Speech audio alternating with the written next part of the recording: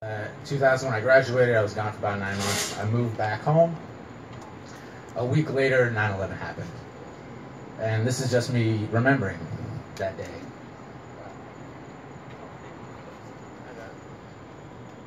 I have my notes just because it's kind of long, so bear with me.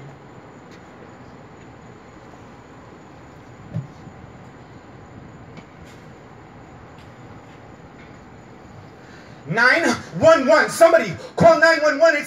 It's an emergency. A 911 emergency. Somebody, anybody."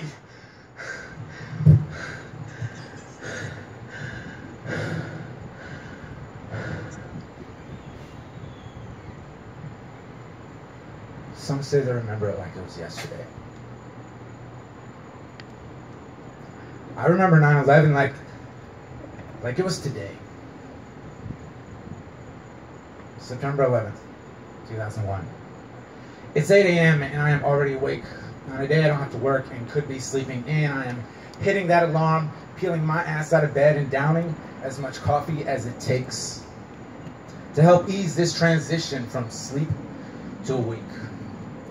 But see, the only thing I have to do today is help my aunt finish moving into our new place. The day started with us packing back and forth for about an hour, moving boxes from my garage to her storage space. But on that day,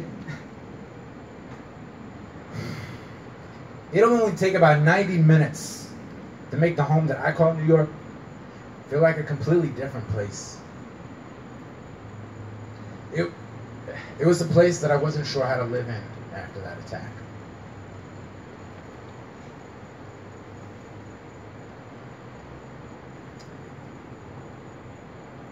I spent the last 18 years traveling and moving around just so I could see the world.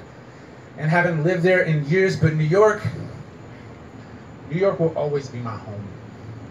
It's where I was born and raised, moving from cities to ghettos to middle-class estates. I live and breathe New York and feel New York in my veins. And when I leave New York, it is always bittersweet.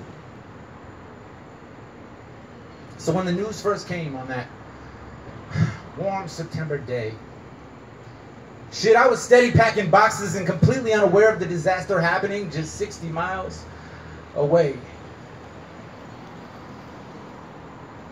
Until about 10 a.m. When I pull back up to my house thinking that this 10 a.m. is like any other. But here, now, stumbling out the front door of my house with tears pouring down his face comes Micah, my brother. And now, Micah's the oldest, and he's had it pretty rough. And life's beatings have made his heart hard and his spirit tough. So to see this man cry, well, that was a miracle in and of itself. Within 60 seconds, he's gone. And I'm standing alone in my driveway all alone,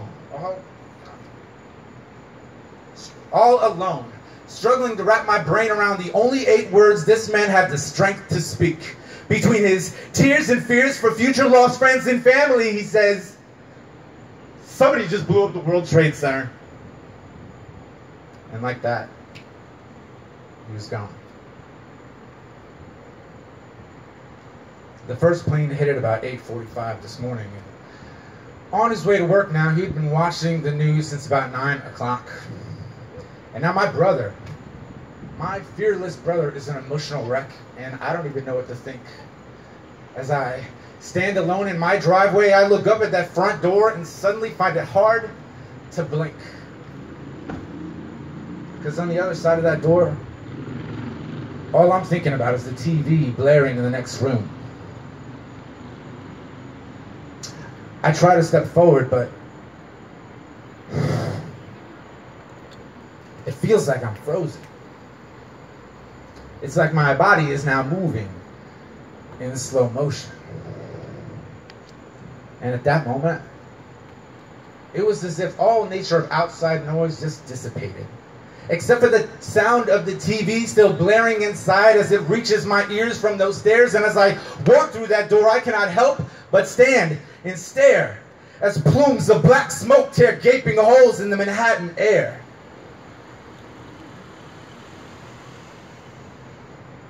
when the first plane hit. Some people thought maybe it was just a freak accident.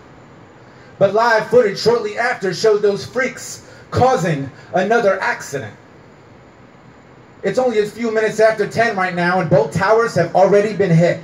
The Pentagon is in shambles, and as the twin brothers stand burning, my stomach starts churning. My knees got so weak, I had to bend down slow just to reach for my seats. And all the footage was being collected and put on replay. Show me everything I missed while I was busy packing boxes with no delay. America's heart had just been crippled. We stood paralyzed in front of TV boxes with eyes transfixed as America watches. Time stood still. We had no need for watches. You know, I watched the news for so long that I completely forgot about those moving boxes. And I was only in front of the TV for what felt like 5 minutes. But paralyzed by shock, I looked up at that clock, and 5 hours had just passed like time had become infinite. And when time became infinite, I realized then that I could not sit still for another 60 seconds of one entire minute. But still feeling like I'm frozen and moving in slow motion, I reached for that remote in a feeble attempt to block this TV's control of my emotions. And just like that, click, the screen went black. I got up from that couch, stepped outside, but was still numb. I could feel nothing except for the wind at my back, which only came with a whisper. I then proceeded to sit down on my front steps and tried to shut off my brain for all of 2 minutes just so I could breathe some fresh air. But even the air in New York felt like it was different that day. It was like somebody laced it with agony, heartbreak, and utter dismay. Visit the Trade Center Memorial and you'll still feel it today.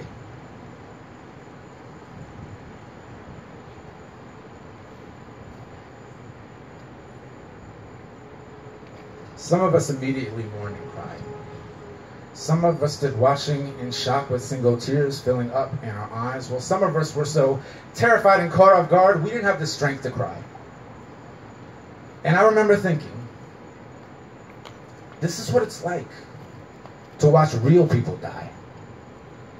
To watch our sense of security fly out the window and into buildings, and I'm still wondering why so many innocent people had to die.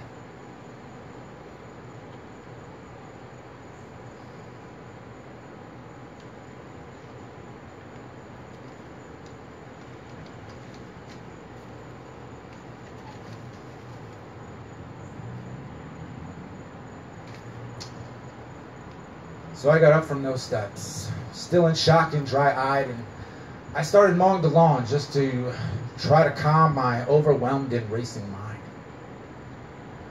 And as I pushed the mower across the lawn on that warm September day, I began to wonder, in between each and every breath, just what would cause somebody to leap from a 110-story building and plummet to their death. I saw the footage with my own 2 eyes and felt like I was falling myself. But I was fooling myself. We are all fooling ourselves. We're fooling ourselves if we think this war is over. We can't just go back to our social media distraction and act like we're not still daily losing soldiers. So please, if you would, take a moment of silence to pay your respect for our heroes, our soldiers, our police, our firefighters, who willingly marched into the darkness and crumbling debris, just for the hope of saving as many lives from this tragedy as possible.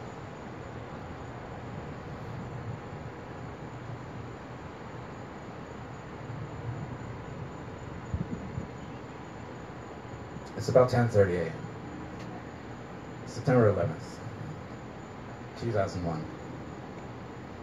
And we've just experienced 102 minutes that will change the world forever. That have changed the world forever. This war isn't over. America, this is a 911 emergency. It has been 18 years since that fate-filled day, and we are still in a state of urgency. Thank you.